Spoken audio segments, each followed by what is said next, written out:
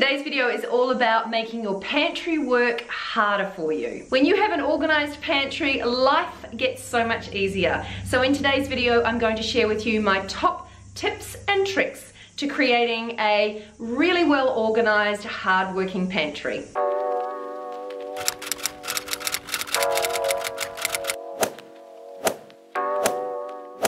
Hi, I'm Leonie and welcome back to my channel. As most of you guys know, I've just moved into a new house and it is super exciting, but there's also so much to do. On moving day, my gorgeous friends put everything in the pantry, but basically what they did was they just popped everything in there. There was no order, and today's the day where I get to have some fun and put everything in order, and I thought that that would make it a good opportunity to bring you guys along for the ride and share some of my simple organization secrets to making sure that your pantry works really hard for you.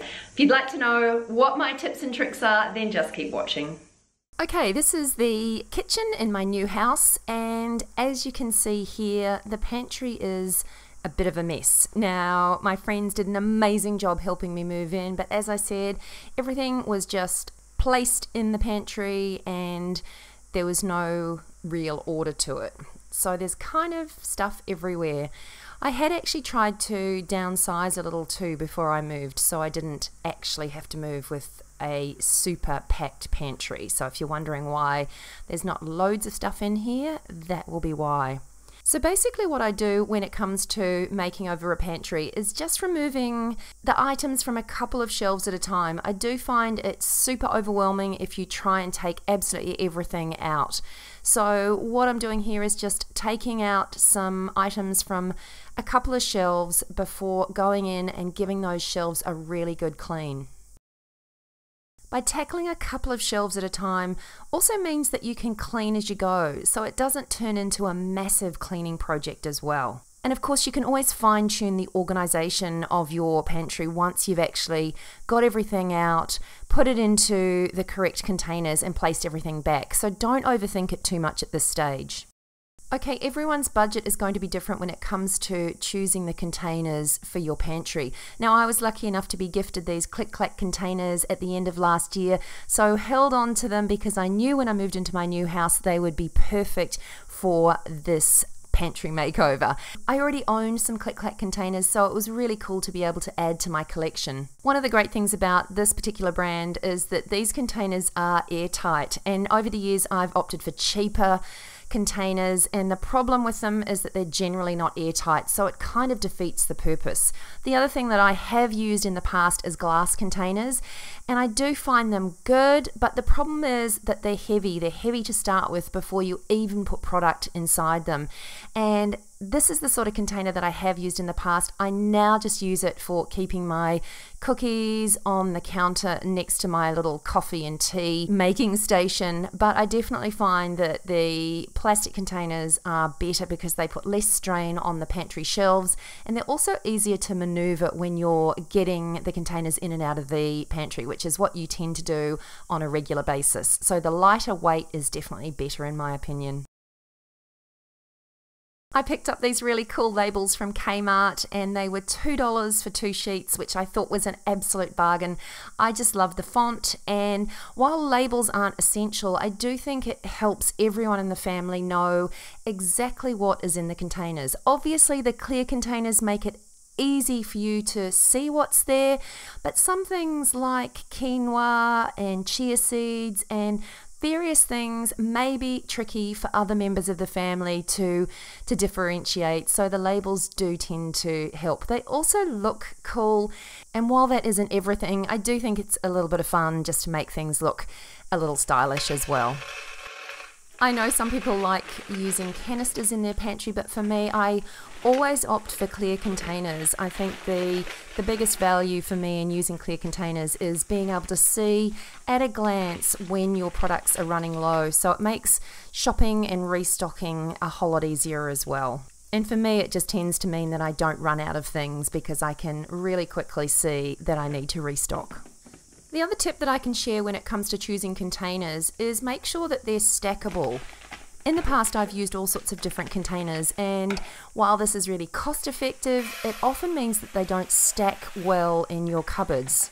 And opting for containers that stack really well just means that you save space, and it just gives you more options when it comes to where you place things in your pantry. So if you can afford it, try choosing containers that stack on top of each other.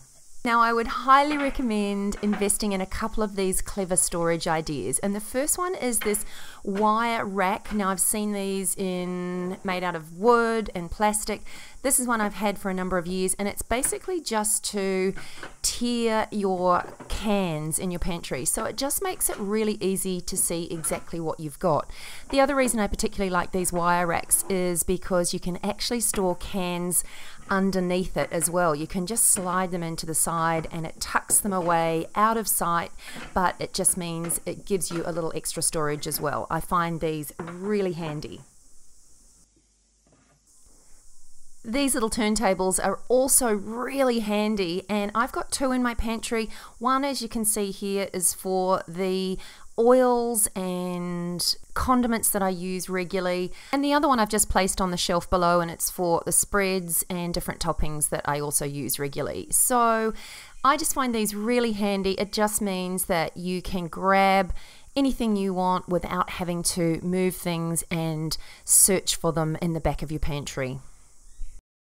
Baskets are also a really good idea when it comes to pantry storage. I think the main thing is that it helps to group similar items together, and the other key thing about baskets being really handy is that you can actually see what's inside, which makes it super easy when you're looking for something in particular. As you can see here, I have a combination of baskets, and I use the wire baskets for things like potatoes and muesli bars, and then these big plastic bins are great for school snacks and other sort of miscellaneous items. It's also really important to prioritize where you place things in your pantry. So the rule of thumb is the things that you use regularly need to be placed at eye level, and the things that you don't use so often, like my extra coffee and tea supplies and my extra pasta supplies, they can be stored down low.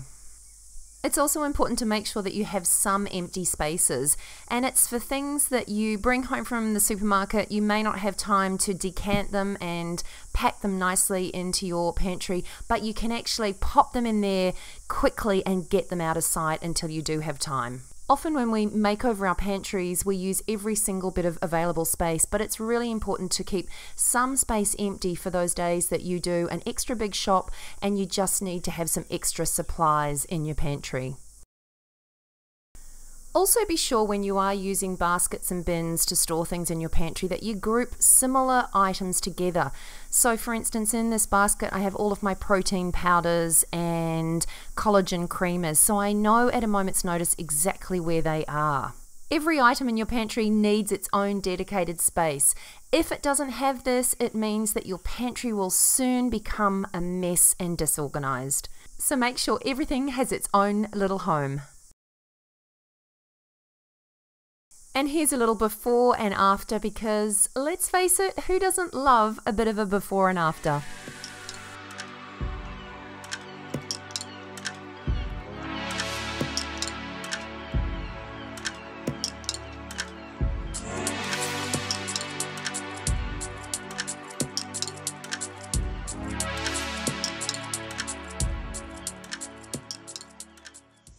Anyway, that's it from me today. I hope you enjoyed this video. If you did, I'd love you to give it a big thumbs up.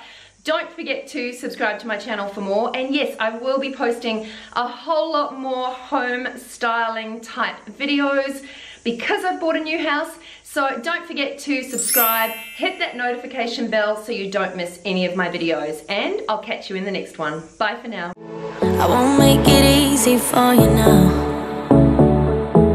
You got 2 minutes of my time, and I don't really break too easily, but I'm worth it, 'cause I'll slip into your dreams tonight. Oh, so give me